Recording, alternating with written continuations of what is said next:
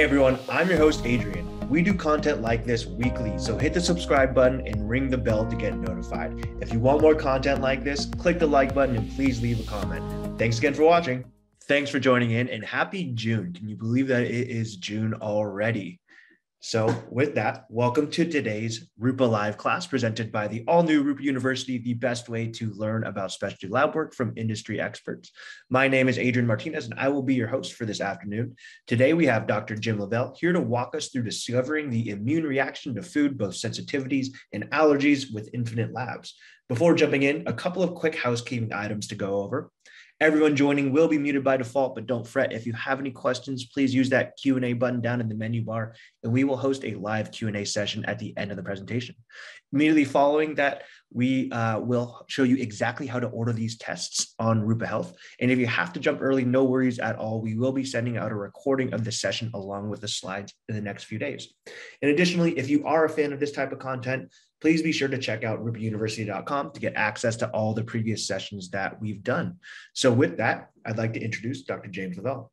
Dr. Lavelle is an internationally recognized clinical pharmacist, author, and board-certified clinical nutritionist with over 35 years of clinical experience. Lavelle is best known for his expertise in performance health and integrative care, with personally seeing thousands of clients over the years. He is the founder of Metabolic Code Enterprises and was voted National Clinician of the Year in 2012 by the Natural Products Association and was Educator of the Year in 2017 for A4M. So with that, thank you so much for joining us today. I would like to pass it over to you to go through the presentation. Awesome. Let's hit it. We got 45 minutes, so we're going to move it fast and hard. And I hope you learn something from this, because I think it's incredibly important that you understand the value of food allergy testing and sensitivity testing and how it's core to understanding how you're going to regulate metabolic inflammation. And of course, that process associated with it known as inflammaging. So, how do they occur, what to test for and why? That's what we're going to go through. So the first one, what's an allergy? Look, we're all here. We're healthcare professionals listening in on this. And of course, we see that, there's the obvious hypersensitivity reaction when people get, they start to have a closed airway, they get hives, they get rashes. So that's best known as IgE. And then, of course, there are food intolerance reactions or sensitivity reactions, which we're going to also detail through the course of the talk. You got about 15 million people that suffer from a true IgE food allergy in the US, or about 4% of adults. Although you see that increasing, right, with people having more and more gut permeability problems, peptides and proteins or lectins from food that leach across that gut barrier, creating that potential for developing IgE-mediated responses. You've got around 15 to 20% of people reporting IgG-mediated food intolerances. And probably what's popularized that the most over the recent years, of course, is gluten intolerance. But I know back even when I was, early in my career, late 1970s, early 80s, we knew that when kids drank dairy that they would get sinus problems and ear infections. And so you'd counsel people, whether it was in the clinic at the health clinic, or whether, it was behind a counter, you're telling people, hey, get off the dairy, see how your kid does. And they'd see a significant improvement, right? So in a good portion of those folks. So I think that it's now we just have an awareness of IgG related responses, as well as the subcategories of IgG4, C3BD, which we're going to go through in a little bit. Obviously, sensitivities usually take longer to occur. That's why when you're doing food elimination, you're telling people when they reintroduce, do one every, 3 to 4 days and see how you react because of that length of time. And typically what you're going to see there will be more of things like bloating, joint pain, irritable bowel, tiredness. It could be eczema, which you might think of more as an IgE response, but it could be IgG. Mood changes, headaches, weight gain, any number of things can arise from that. It can be self-assessed. And at the same time, it's thought that up to 45% of the population actually have some sort of food allergy, food sensitivity. Makes sense to me because you got a large population of people who have been on multiple rounds of antibiotics, they're on PPIs, they're on other acid blocking medications. And there's a lot of different medications that disrupt the microbiome. And, so therefore, when you disrupt the microbiome and you create some issues with those epithelial cells in the intestine, you're going to end up with food sensitivities. Allergies, of course, more immediate reaction, can be severe and life-threatening. So you don't want to self-test for this. So it's get to the ER quickly or get your EpiPen, right? Rarely that type of IgE response or true allergy is from more than one or maybe two foods. And of course, how does it begin? It begins when that epithelial cells start to get permeable, right? And we've all learned about gut permeability now. So an allergen can get through that epithelial lining and it hits the antigen presenting cell, which then creates, a Th2 activation. We increase inflammatory cytokines. That creates that IgE epitope that you see there. And with that IgE epitope on the mast cell, we then see the release of histamine and leukotrienes and cytokines, which then create clinical symptoms. So our challenge, of course, is keeping that gut integrity intact. And of course, this can happen from the time you're a neonate, right? We've all seen the studies where when they gave probiotics to women in their third trimester, that it reduced the likelihood of IgE sensitivity by as much as 40% in a child. So we know that from the time you're in your mother's womb through life, you're being, assaulted with certain immune challenges. And I know from the time I started doing this work in 1985 to now, way more common to see, eosinophilic esophagitis and, in young children and way more food allergies and intolerances, right? So what our real challenge is, not just identifying these, but then what do we do about it, right? And so when you think of allergy versus sensitivity, of course, we want to define the four things that food allergy and sensitivity testing that Infinite Allergies does that, the categories that they're in. First is, of course, the IgE response, which is, of course, an antibody response that leads to a quick allergic reaction. Can happen immediate or within 1 to 3 hours after ingesting a food or liquid. And of course, I've listed all of the classic IgE symptoms, whether it's wheezing or your airway closing, even more important than wheezing, clearing of the throat, which I think what I find people don't even realize they're having to clear their throat frequently. And then of course there's IgE. And of course the argument is, well, IgE just means what you've eaten recently. But, when you really start to get very significant IgE responses, well, then that means it could contribute to a low-grade inflammatory response. When you couple that with other issues that the individual may have, it could create a cascade of chronic inflammation. It can drive some histaminic response as well. It is less severe typically than an IgE reaction, but you want to think beyond just IgG and IgE.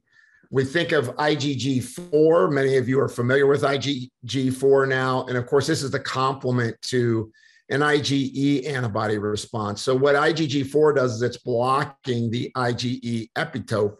But the one thing to keep in mind is that if you have elevated IgG4, that leads to a more chronic inflammatory response and is associated with autoimmunity. It contributes to eosinophilic esophagitis, thyroid, ovarian, and prostate tissue issues, amongst others. I've got a slide that shows you later on all of the conditions that are associated with IgG4.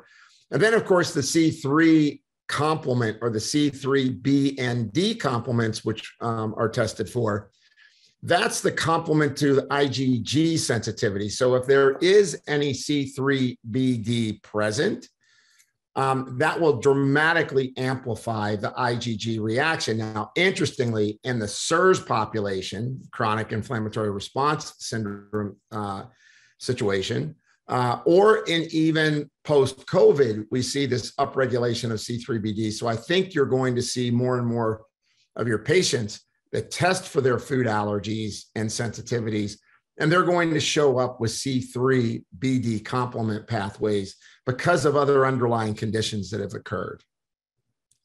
And of course, why is IgG4 so important? It's inhibiting mast cell activation. It's inhibiting that more serious IgE reaction. So The higher the IgG4, the more you start to worry about, well, are they going to end up with, going into an anaphylaxis type reaction? And a lot of you have seen that, right? People say, oh yeah, I've had a mounting allergic response. And then all of a sudden it was like they dropped off a waterfall, right? They had that food, that final time where they had full blown anaphylaxis. And a lot of that is because you've exhausted the ability of IgG4 to protect you. So, when you think of this, you think of, on the complement cascades, what you're thinking of is if it's present, you should think of, to what extent do I need to, cause elimination? With mild levels, you see with IgG4, it has a protective effect. With very high levels of IgG4, it relates to those autoimmune disease pathways getting activated. And of course, when you look at this, what you're looking at is trying to find out, well, which foods do I really need to intervene on? And I'll be answering questions at the end, guys. I'm going to keep moving. So if you want to load up in the chat or in the Q&A, that's fine.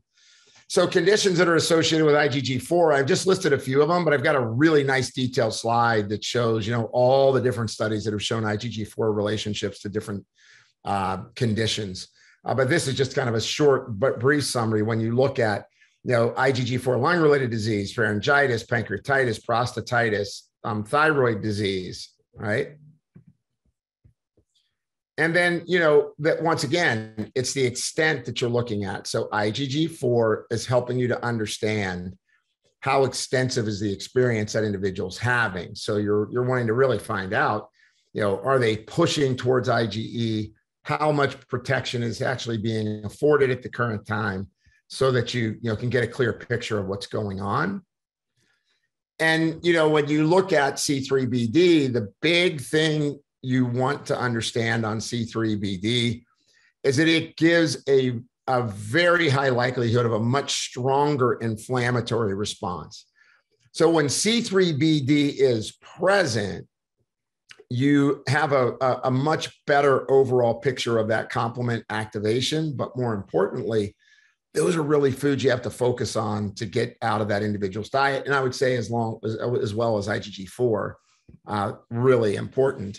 And so when you look at C3BD, really what's happening is you're getting a danger signal that's being categorized through your soluble immune sensors, which ends up triggering this C3b activation. So if you look to the bottom here, as I either have some sort of microbe that's activating it, or a protein or a lectin or something that's activating it, or a phenolic compound for that matter, we lead to this C3 process that creates the C3b and C3d activation.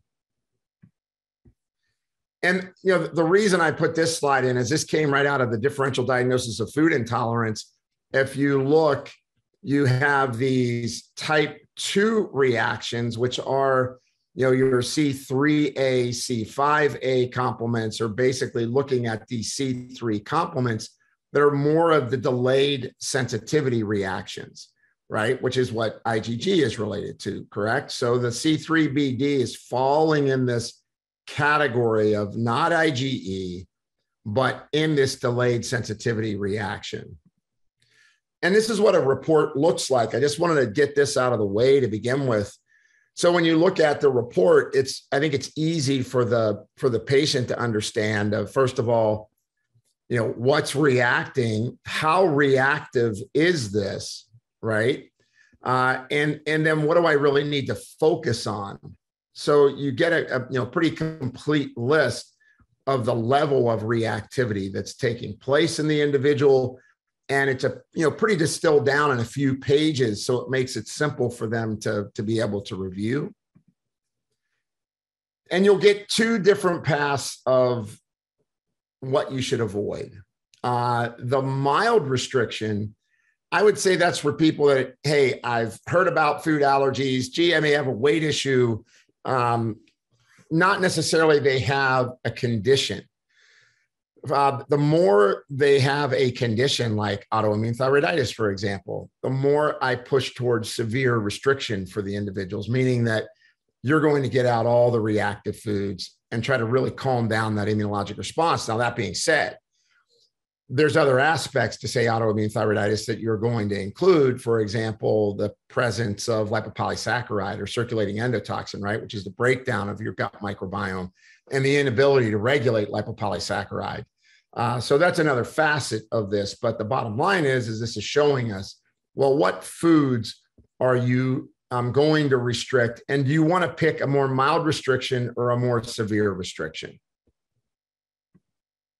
So when we get to what causes, food allergies, and, the first step, it's pretty simple.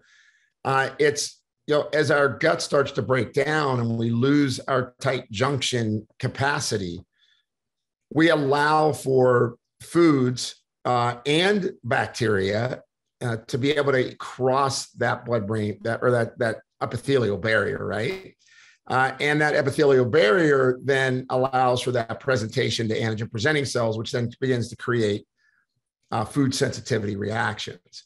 And of course, the leakier we get and the more permeable we get, the more problematic this can become. And this is just, a picture showing that, gut permeability is very real. This was electron microscopy. If you look at the title of this, that came out of this study, it was the microbiota dysbiosis and barrier dysfunction and inflammatory bowel disease and colorectal cancers, exploring the common ground hypothesis. If you look over here at a healthy epithelial barrier, if you look over here at C, we see these cracks and crevices in a disrupted epithelial barrier. And then if you look at the tight junction gaps and the cilia, we see very nice tight junction brush border and healthy brush border cells, nice tight junction. When we look here, we see a disordered brush border and a disruption in that tight junction barrier, right? So the more we get to being like this C and D, the more we begin to see these problems associated with food allergies and sensitivities. And of course, I mentioned things like COVID, gut microbiome alterations and gut barrier dysfunction associated with host immune homeostasis in COVID-19 patients. So it's basically, we found out that, in our COVID population, that part of the issue was that, they got disrupted gut barrier function. And I think that's one of the things that we're going to see with both the long haulers and other complications that are going to occur in the future. You're going to see more and more people over the coming years, I think, that may have more sensitivity issues. And once again, neuropathy and that COVID-19 associated with dysbiosis-related inflammation, meaning that the gut microbiota get disturbed. We're no longer making short-chain fatty acids. We're not repairing the epithelial cells. We're now creating a more systemic inflammatory immune response, or characterized here with generalized immune dysfunction and inflammation. And so, when you really think about this, because I do want to kind of paint the picture of why are all these things happening. It's all about metabolic signaling. So, your metabolism is more than calories in and calories out. Your metabolism is about the process of controlling metaflammation signaling or metabolic inflammation. And the reason I'm bringing this up is that, people have to eat food every day. They don't have to take a supplement every day. They don't have to exercise every day or overtrain. They don't necessarily have to be exposed to environmental burden. They may not be on antibiotics. But the one thing that's for sure, people eat every day. And if they're sensitive or allergic to foods, that's going to drive metaflammation signaling, which of course leads to things like inflammaging, even if it's not leading to a condition currently, right?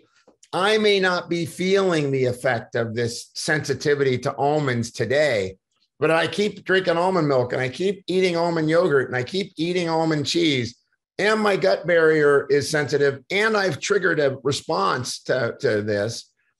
It's looking at the future. And so understanding those disruptors of metabolic performance leads to how you can, have a strategy. And I think food allergy and sensitivity testing is one of the best things that you can do to help people, because once again, people have to eat every day. And, what are the things that are involved in this immune dysregulation in the gut? Medications are a big one. I've got a few slides, I think, that show that. And it's not just antibiotics. It's not just corticosteroids. It's not just, proton pump inhibitors. It's the fact that, metformin can cause a disruption in the epithelium.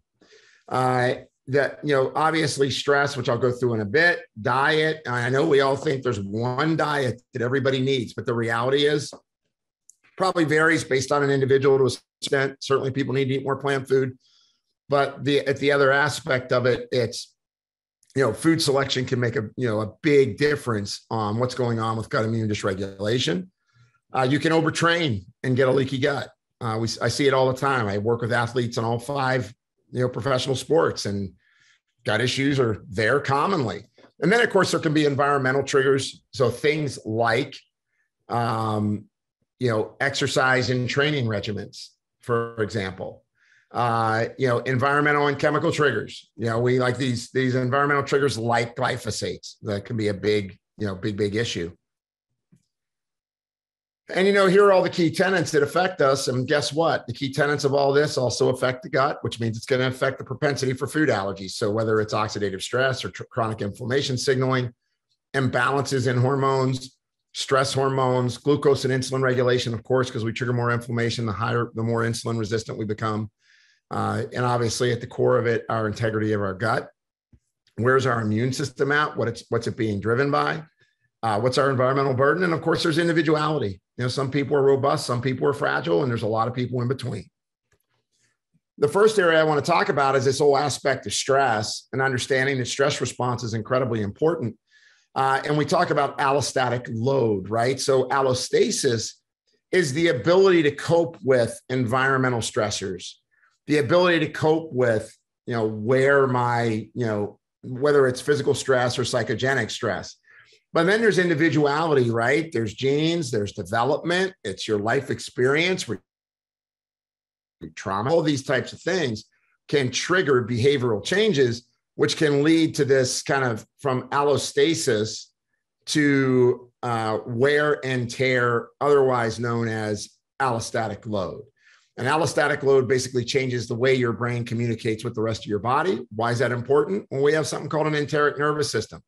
So the brain connects to the gut, and that signaling of the gut-brain interface is pretty crucial in terms of evolving health for individuals. And so when you think of how does stress affect us? Well, it affects gut motility, it affects the gut microbiota, it affects blood flow to the gut, which means bacteria can die off, creating more lipopolysaccharide. It can affect the paracellular permeability. If you're under chronic stress and you upregulate interleukin-6, that's going to send a signal for that epithelial cell to trigger more claudin-2, and that claudin-2 will activate the loosening of the tight junctions or the breakdown of tight junctions. So when you're stressed out, it absolutely can affect tight junction permeability. And this is just a very nice circuit board that I've used for years to explain this. So when you see yourself as being under stress, it could be, like I said, psychogenic, physical, it could be nutrient imbalances, there could be a lot of things that trigger this. The HPA axis gets activated. There's a very direct line to stress response, right? Hypothalamus, pituitary, adrenal, increased cortisol output. Cortisol output increases permeability. I think I'm going to turn off my camera here because I think I'm freezing. And then, the other method that occurs is you get this upregulation of sympathetic output via the spinal cord signaling, which then triggers the enterochromaffin cells to upregulate peripheral corticotropin releasing hormone. That's over here. And of course, this triggers permeability. It also upregulates mast cells, which end up signaling an increase in permeability. The net effect on the gut is that we get enhanced antigen presentation. We trigger inflammation and immune activation potentially to these foods. And of course, this becomes a vicious cycle of chronic inflammatory signaling now upregulating the hypothalamus. So if we had to kind of create a summary of what causes problems? Poor inflammatory dietary choices, stress and emotions, infections, lectins, systemic disease, low stomach acid, toxin exposure, all leading to this altered intestinal permeability, which then leads to food allergies and sensitivities, reduced absorption, malnutrition, changes in the flora. We start to see both metabolic intermediate overload or toxin overload, which then starts to create this whole aspect of toxin and antigen burden, leading to systemic disease. And, when you think of it, this is the relationship, right? You've got the brain, which is in charge of, cognition and memory and mood and emotions, and then is a central controller of physiology. And then, of course, there's that gut, which has single epithelial layer with initial metabolism and biotransformation of all chemicals, and as well as a structural defense, right, against our bloodstream. And then, of course, there's the innate immune system and acquired immune system. And then, of course, that's involved in our repair cycle, and it's involved in cell-to-cell communication as to whether or not we're under an inflammatory response or whether we're able to turn off that inflammatory response and return to homeostasis. That's the basis of metaflammation. When I can no longer return to homeostasis, I get into a chronic meta-inflammatory cycle, which leads on everything from, lipid disturbances to alterations in ferritin storage to insulin receptor signaling changes, where you go to more aerobic glycolysis, which is inefficient versus oxphos. All of these things start to cascade down as we're triggering that chronic metabolic inflammatory signaling, which food can be in the middle of. And of course, what do we see? We can see intraepithelial accumulation, upregulation of antigen-presenting cells, and this whole process of gut dysbiosis and intestinal permeability changes. As we start to look at this and we progress under stress, we can see changes in cortisol patterns or the diurnal pattern of cortisol. We see elevations of beta-2 microglobulin, which leads to a leaky blood-brain barrier, alterations in melanocyte-stimulating hormone, which of course runs the melanocortin system. We start to see changes in neurotransmitters, whether or not they've got gene SNPs that might alter that. And then, of course, when we look at the gut, we start to see things such as ALT, AST, and bilirubin changes, downregulation of diamine oxidase, upregulation of histamine, initial upregulation of VEGF. Of course, when you get into the chronic inflammatory response syndrome cases or the SIRS cases, we see a depression in VEGF. And then, of course, when we look at the immune system, we begin to see, changes in inflammatory response. So ESR, CRP, interleukins, TNF-alpha, TGF-beta-1, VEGF, C3A, C4A, food allergies, and I would say IgG, IgG4, C3BD. And then, of course, the potential for looking at measurable toxins or viruses or other biotoxins for the individual. So, when we have excessive epithelial lymphocyte expression, that damages our tight junctions. So as we're starting to see more and more expression of this immunologic change, we also further that damage. This was a great paper, Aspects of Gut Microbiota and the Immune System Interactions in Infectious Disease, Immunopathology, and Cancer. And this was in Frontiers of Immunology back in 2018. And of course, what we're really looking for is, as we continue to drive lymphocyte activation, it could indicate things, the most basic things like intolerances to gluten or gliadin, but a host of other food intolerances as well. And of course, even inhaled allergens will trigger this response in the gut. And then, of course, if friendly flora are depleted, that response gets heightened. Then, of course, we start to trigger this Th2 activation. And really, this is more when we begin to look at these HLA haplotypes that we see that are more, I would say, at risk on environmental exposures. Basically, what we're seeing is that this HLA class, especially if your gene SNPs are positive, can heighten this response.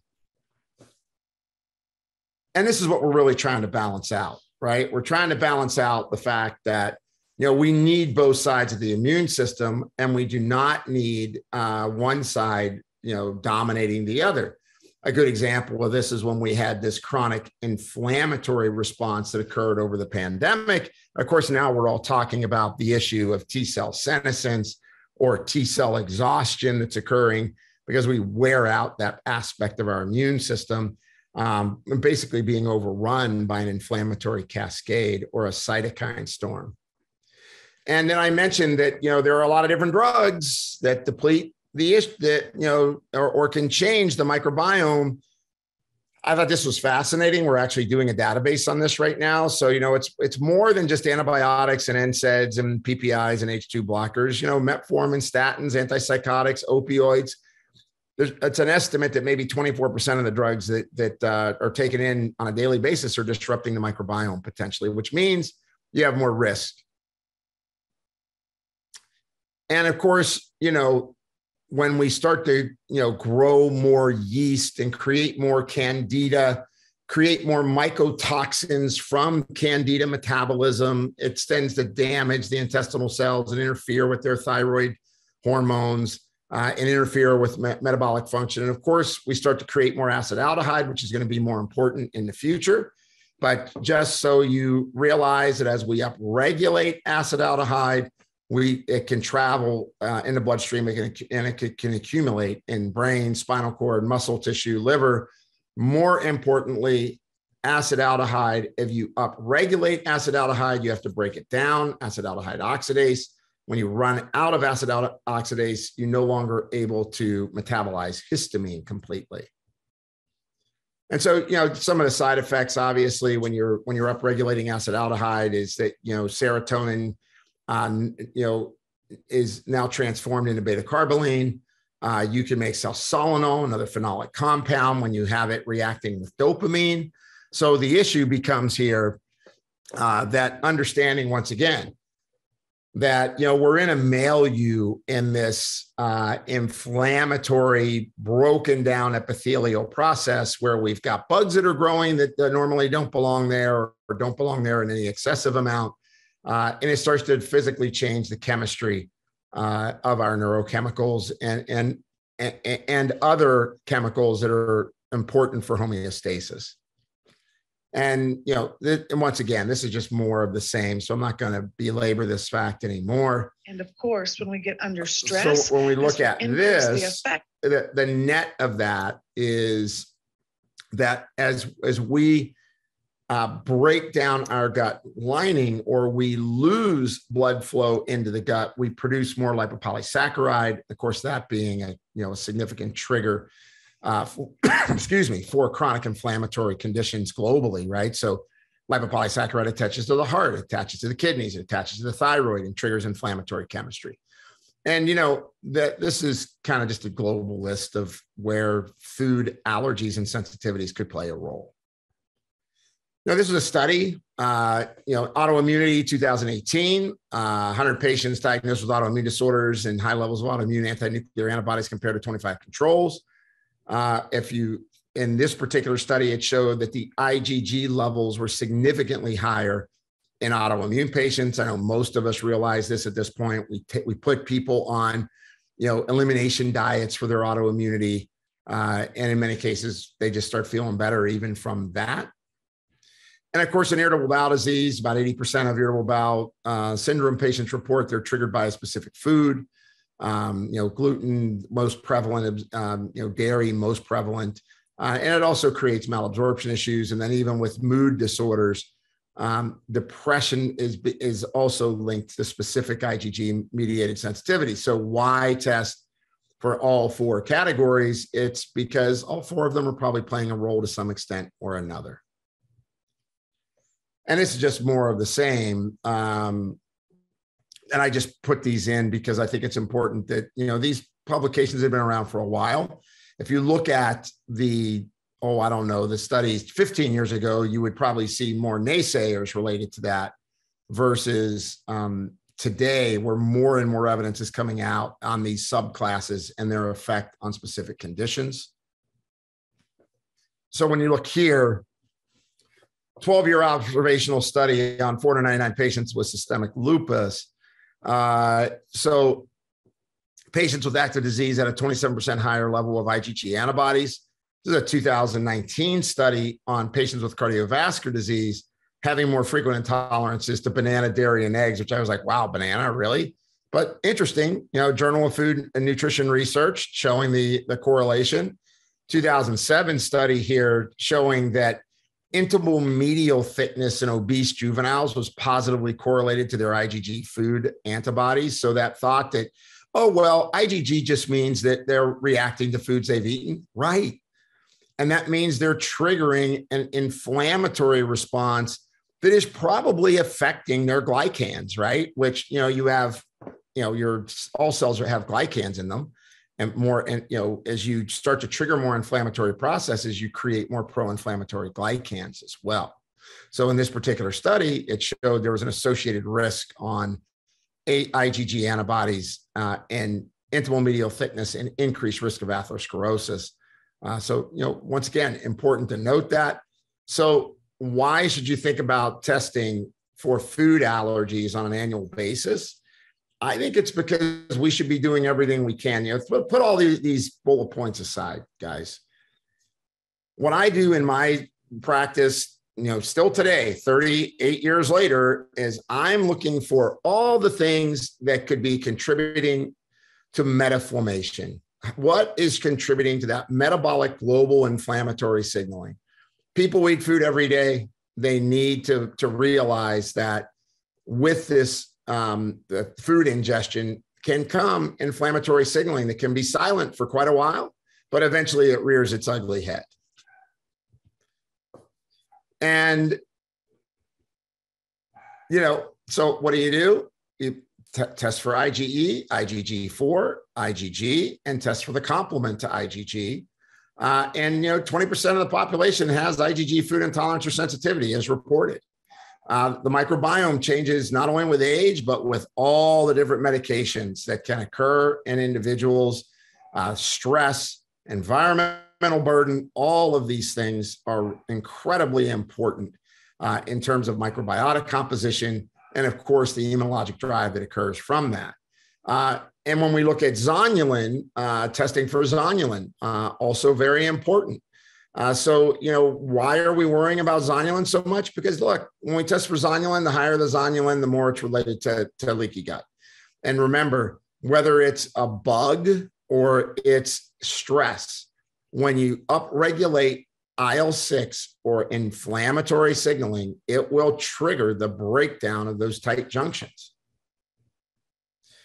And of course, gliadin being a big one. I'm not going to go into this too much because we realize that you can either be, celiac, but you could also have, simple gluten intolerance that can lead to extended permeability changes that occur in an individual for several hours after ingesting, a gluten-containing grain.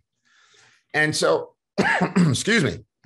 So when you think of stable gut microbiota, those tight junctions are allowing for controlled antigen trafficking. And when we have gut dysbiosis and the zonulin is broken down, we get excessive antigen trafficking, we trigger more cytokine response, it triggers more inflammation, we get more T cell activation, and we get loss of immune tolerance. And here is that study associated with increased zonulin. So when you look at this, these are all the diseases that have been associated with increased zonulin. So why test for zonulin? Well, these are a lot of the most common things we're dealing with all the time. Insulin resistance, hyperlipidemia, irritable bowel, colitis, right? These are, attention deficit, right? So, to me, very interesting because we really need, how do we know when we're gaining traction on people, when we're tightening up those tight junctions? We're seeing a reduction in their food intolerances and their allergies and sensitivities. And then, of course, it's highly indicative of a leaky gut when zonulin levels are high. And then, of course, zonulin is being linked to obesity and hypertension and impaired fasting glucose and metabolic syndrome. Makes sense because as I trigger inflammatory signaling or that loss of immune tolerance, by default, my insulin receptors are going to become more resistant to insulin signaling because it's driven by, inflammatory cytokines. So, obviously things like, nutritional support, whether you're using things like glutamine, zinc, carnosine, berberine, very good for the tight junctions, making sure that your, probiotics are present. I would say even more importantly, if people are under chronic stress, you got to give them things for chronic stress. So whether that's theanine or Relora or holy basil or, inositol, right? Things that get people to feel less stressed, work on their vagal tone, make them do deep breathing, get them out of fight or flight. Incredibly important for healing the gut. And then the one last piece I want to cover, because I got about 3 minutes, and I want to stay right on time for us, is that, of course, histamine is incredibly important because histamine lives in this balance with the enzyme diamine oxidase. And of course, we all are hearing now about, mastocytosis. Well, now we're figuring out that in people, with, SIRS, for example, that they're turning on their histamine genes in every cell, and they're becoming an elegant histamine generator. So it's just important to realize that accumulated histamine, of course, we're seeing it more and more commonly, more and more people with dermatographia, and chronic skin wheals and allergies, and just realizing that it is in a balance with the ability to break that histamine down. And of course, high histamine foods, I'm sure you're familiar with these, and you're going to get these slides so you can get this. I think it's important to look at this slide. So when you look at histamine, if you look down here at the bottom, you see this aldehyde dehydrogenase. This is what gets used up. If, say, you have a lot of chronic candida and you're making a lot of acetaldehyde, you break down your ability to finish histamine metabolism. So, that's why it's so important to understand that importance of regulating the gut in terms of the microflora. And, test for DAO, test for histamine, look at, histamine and zonulin in addition to looking at your food allergy and sensitivity testing. Infinite allergy, testing allows for doing that. And, I just kind of gave, these are urinary histamine. You can do serum histamine, you can do urinary histamine. And of course, why is histamine so important? If you look at it, it has far-reaching issues. So, when you've got a high gut permeability and you're triggering IgE and you're triggering IgG4 and people are loading on that histaminic response because the enteric nervous system is hyperaroused, histamine relates to dysmenorrhea. It relates to stomach aches. It relates to diarrhea. It relates to circadian rhythm and hyperarousal of the brain. I've had plenty of people where I've downregulated their hips. That's why antihistamines work as a sleep aid, right? That's what most people buy when they walk in a pharmacy. It can create headaches. It can create hypotension. It can create arrhythmias, the obvious issues around the skin. So all of these issues are important. That's why we want to make sure that we understand how do we start to look at histamine, zonulin, and food allergy sensitivity as a way that we're regulating the never-ending march that most people in our culture have towards metabolic inflammation and inflammatory aging. Obviously, here's some foods that also block the DO enzyme. You can give DO enzymes to help people, but obviously you want to try and help them to start to produce them.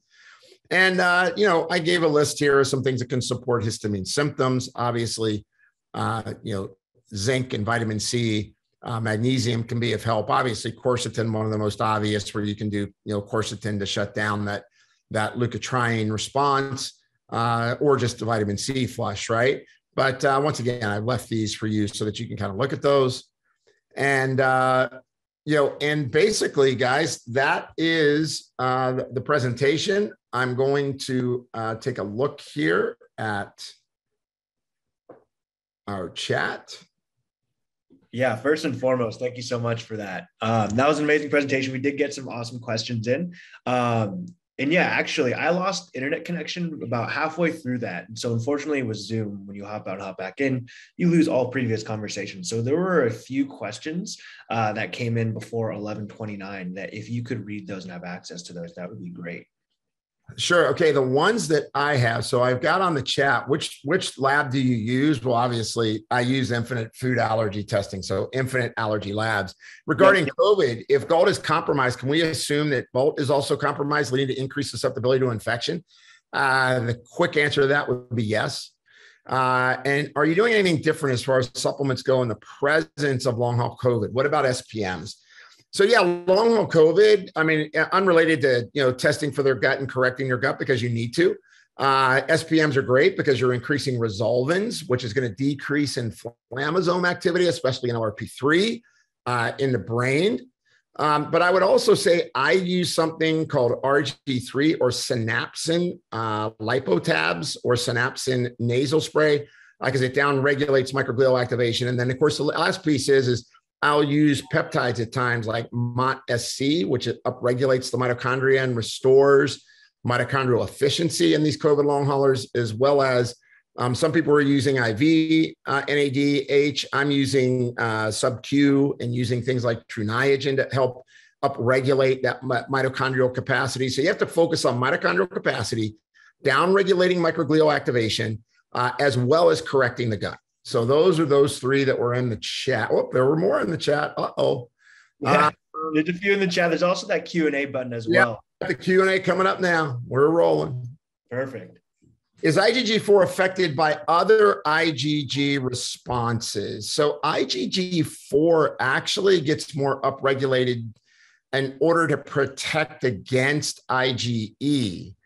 Would you please elaborate what you mean that IgG4 complements IgE? IgG4 is upregulated in response to protecting against IgE.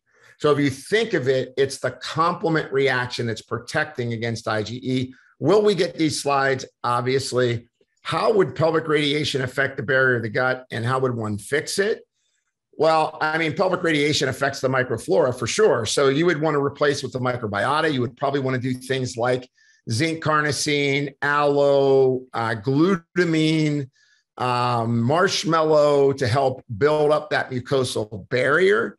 And that'd probably be the big ones is, and if you suspect that they've got dysbiosis, which most of the time they do, they've probably got a coated tongue. They probably have a broken down tongue or geographic tongue, in which case you would want to act on that with using maybe things like berberine, cat's claw, grapefruit seed extract, things that kill bad bugs. You may want to do maybe like a stool test to kind of figure that one out. What is the benefit of only measuring IgG4 rather than IgG that includes all four subclasses? The benefit is that you're looking at their global response to see which foods they're most severely reactive to. And we did does pelvic radiation destroy the gut lining? If so, how can it be resolved? Does glutamine help? I already answered that. When zonulin is measured, what's being tested, the levels or antibodies to zonulin. Depends on what test you're looking at. You can get zonulin levels or you can get zonulin antibodies. And can it fluctuate? Typically in individuals that are chronically stressed, for example, their zonulin is typically chronically elevated because of the persistent signaling of Claudin-2 via the IL-6 pathway. So that typically would be the issue there. So I think I got them all. We had two more coming in the chat, so we'll finish on these two. Okay, let's go. Rapid fire. I love it. What about parasites and food allergies with gut function? Well, I mean, look, when you have parasites, you're upregulating your immunologic drive. So that's why you got to do a fecal test and you got to find out what's going on. So, yes, could parasites be causal to developing food allergies? 100%, just like Candida could, just like Citrobacter could, just like any bad bug that's disrupting the flora will trigger that. And anything else here? Do you have recommendations for post-colonoscopy to rebuild the biome? Oh, do you recommend for post-colonoscopy? I mean, look, I've been using probiotics for 38 years now, and I know we all want to do customized probiotics, but look, guys, just get a human strain flora that is proven to be live till the date of expiration and proven that all the multiple bugs are in that capsule to the date of expiration, because we're getting people putting 35 different bugs that are competing with each other, and you're really not getting all those bugs. Also, I suggest a room temperature stable probiotic. When you're using refrigerated probiotics, when you open them in the external environment of the refrigerator and you open the bottle, the humidity and change in air temperature actually affects those probiotics. So I'm really big on room temperature stable probiotics, have proven efficacy till the date of expiration. Beautiful. Dr. James Lavelle, the man, the myth, the legend. Thank you so much for joining us this afternoon. That was an amazing presentation. Any final thoughts or words that you want to get out to the folks? Hey, look, it's like I said, all of us get pretty avant-garde on how we test and all the kind of, the things we're looking for. The one thing that you have to account for, what is the immune reactivity of foods in an individual if you're really going to gain control on their chronic metabolic inflammatory signaling, and of course, all the downstream conditions and symptoms that people experience. You have to test for foods. Yep. Love it. Well, thank you so much again for joining us this afternoon. For those of you who are able to stick around, we are going to show you right now how to order the tests from Infinite Allergy Labs that were spoken about through today's presentation directly from Rupa Health. So, Dr. Lavelle, you're welcome to hop off. I'm going to jump on and do a quick screen share here. Wow. Back to the folks. So, first and foremost, y'all, we appreciate you so much for sticking around and joining us during this presentation. It's a very important topic, which is why we here at Rupa Health host these conversations on a weekly basis. Today's topic was an amazing one that we partnered with Infinite Allergy Labs on. And so what I want to talk to you just briefly about for the next 10 minutes or so is Rupa Health and who we are, what we do, why do we do what we do. So if you're new to joining one of these presentations, Rupa Health is a platform that's designed to make it easier when it comes to all things lab testing. And the way that I like to explain it is there's three different buckets, right? There's the practitioner side. Most practitioners who are ordering these tests work with anywhere from 3 to 10 different labs at any given time, right? Because you have your food allergy tests, your gut tests, your hair tests, your stool tests, you name it, right? And so traditionally, you have to go to each individual portal to place all your orders, to manage all your results, right? And that within itself can be a pain. Then the next bucket that you'll think about is the patient experience, right? When you're sending these tests to your patients, one, they can be expensive. So how are your patients first and foremost paying for these expensive tests?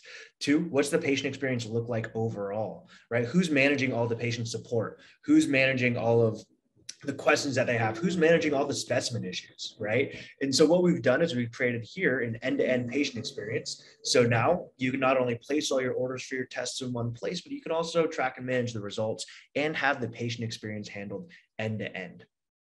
The final thing that I want to talk about real quick is just the educational component to it.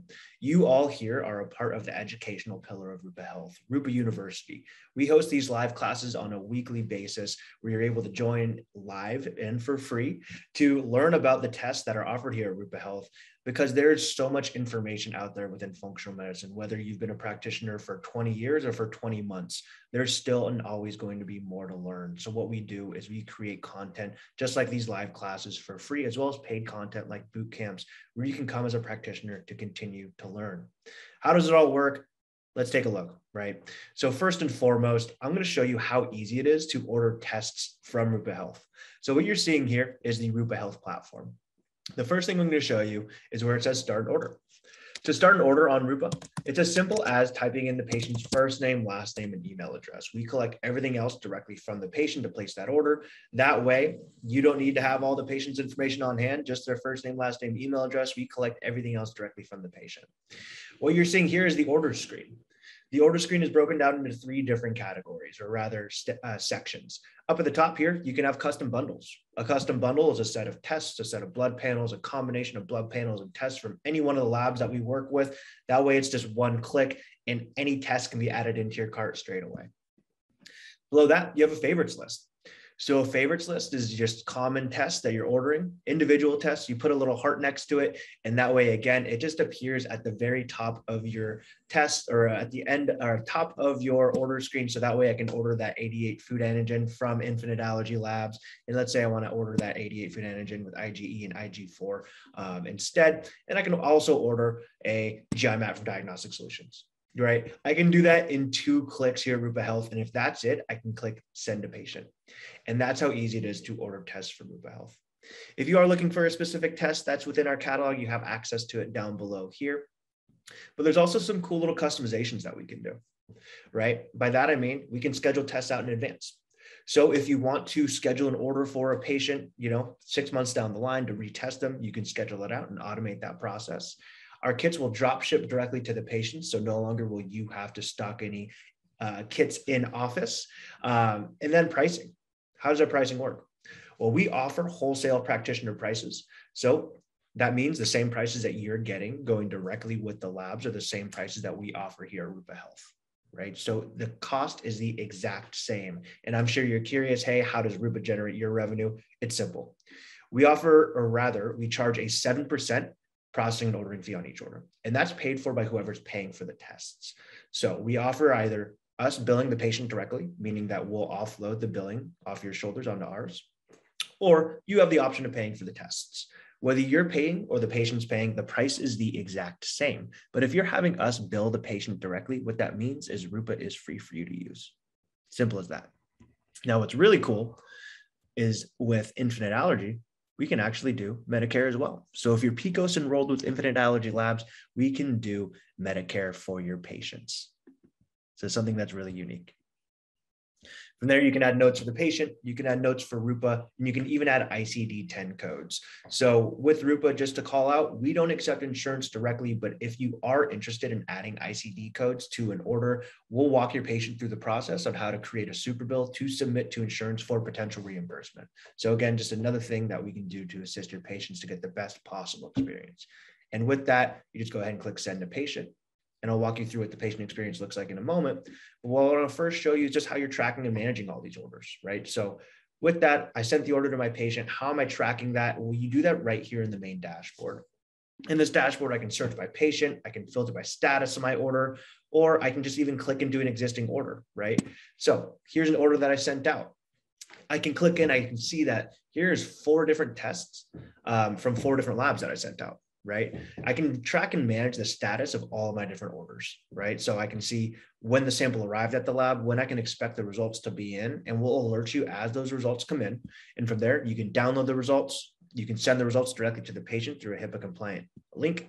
You can schedule a clinical consultation with the lab. So should you need some additional assistance interpreting those results, that's available for you here. And then from there, if there is a digital requisition, you can view that requisition straight away. But again, the idea here is to give you one single form of communication to track and manage all of your orders and your results without having to go to each individual portal to do so. So what does it look like on the patient side of things, right? How do we make the patient experience better? Let me show you what that looks like. So as soon as you send that order to the patient, this is what the timeline looks like. Your patient will receive an email from us. We'll notify the patient once the order has been shipped. We'll send over instructions, FAQs, oftentimes videos on how to complete the test, walk them through how to fill out the requisition form, as well as even coordinate phlebotomy if there's a blood draw required. From there, we'll follow up with the patient to answer any questions that they have, and then you are notified as the results come in. And here's what it looks like. Here's the communications that are sent to the patient if they are the ones paying for the order, right? So as I mentioned, we'll collect payment directly from the patient, just offloading another thing off your shoulders, offering them that wholesale practitioner price. Hi, Joshua. Dr. Jordan has ordered these tests for you. We'll introduce who we are. And then one very important thing to call out here is that we accept not only cash or credit for these tests, but we can accept HSA, we can accept FSA, and we can even set up a 3-month interest-free payment plan with the patients. So the payment plan is amazing. It's one of the ways that we are lowering and helping our patients get access to these oftentimes very expensive tests. From there, we'll collect all the necessary information to complete the order: first name, last name, or excuse me, shipping information, billing information, and of course, demographic information. From there, we'll highlight the test that was ordered over here on the right-hand side. But if you as a practitioner decide to pay for the order, nothing changes in terms of the patient experience. The only difference is, since you're the one paying for the tests, we're not going to show the patient the cost of those tests, right? So that's the option for you if you do want to add on any additional interpretation fees or things like that. This would be the best option for you. From there, like I said, we'll notify the patient once the order has been shipped out, and then we'll send over an email that looks very similar to this. So we'll walk the patient through how to complete the tests with instructions and FAQs. Like I said, oftentimes videos. We'll walk them through how to fill out the requisition form. And if there is a blood draw required, we can either customize that information based on your recommendation.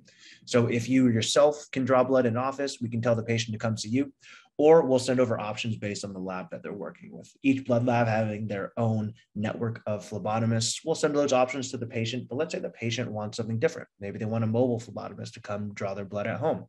We'll send over those options. They can just reach out to us and our team, and we'll search by zip code within our own directory to send over potential options. Additionally, just in general, if the patient has any questions in regards to the test, we will manage the entire support aspect of their testing experience. Of course, if it's anything medical related, we'll send them back your way. But we'll even manage any specimen issues. You'll, of course, be alerted, but you won't have to do anything. So we'll coordinate all the retesting directly with the lab and the patients. From there, we'll follow up with the patient. And then you're notified as the results come in. So as I showed you before, we're notifying you as each individual result comes in. We're not waiting for the entirety of all 3 tests or however many tests you're ordering. You're notified as each individual test comes in, so you can plan accordingly with your patient on how you want to follow up with next steps. With that, our compliance rates are above 85%. And so we want to provide just the best possible experience for everybody involved. Now, last thing I want to show you here is just Rupa University. So I'm going to go to rupauniversity.com. So what we've seen so far, the first 2 pillars, the patient experience, the practitioner experience. Now I just want to walk you through just the educational experience that we've built. So as I mentioned previously, you're all part of Rupa University right now. We host these live classes on a weekly basis, and we upload them into our library here. So if you do ever miss any class, no problem. You'll have access to it along with the slides once we've had the opportunity to edit them. But if you're interested in a more in-depth experience, we offer boot camps as well. So the one we have upcoming is with Dr. Carrie Jones, our head of medical education here at Rupa Health, and it's regarding connecting the dots on female hormones from PMS to PCOS using the Dutch Complete Test. This is a 6-week-long in-depth boot camp. This boot camp specifically comes with a free Dutch test to do on yourself. So if you are interested in signing up for this boot camp, just visit rupauniversity.com to learn more, and you can sign up. Now with that is the high level of Rupa Health. That's why we do what we do. We're very passionate about functional medicine, spreading the word on functional medicine. And I think most importantly, Rupa Health is free to sign up for. So you just go to rupahealth.com. You can sign up for free. All you need is an NPI number. We are releasing a program called Physician Authorization in the next couple weeks, hopefully, that will allow practitioners whose licenses may be limiting to order to be able to place orders from any one of the tests or any one of the labs that we work with. So if you're not currently licensed in your state or have some trouble, ordering directly from some of the labs, hang tight with us. We are working on it, and we will have that program available very soon. I saw a couple questions come into the Q&A, so I'll jump to those real quick. As a practitioner, we pay for testing. Can we get the explanation of results instead of patient getting it? So we won't send the results to the patient without your consent. I think that's something really important to call out. So you have full control of how your patients are receiving their results through Rupa. Unless the patient has an account directly with the lab themselves, sometimes the labs might send the results to the patient, but Rupa will never send the results to the patients without your consent. Are the patients charged for mobile draws and draws performed at the draw center? This is one of those questions that I hate giving this response to, but it is the answer. It depends. It depends on where they're going. But yes, traditionally with mobile phlebotomists, it will have an incurred additional expense, but we'll do our best to be transparent about that price and that cost. And if we're aware that what that cost is, we'll always tell the patients what any additional cost will be with the blood draws. But additionally, you have access to just seeing what mobile phlebotomists or what phlebotomists are in your area as well. So within your settings, which is really cool, you have a phlebotomy tab.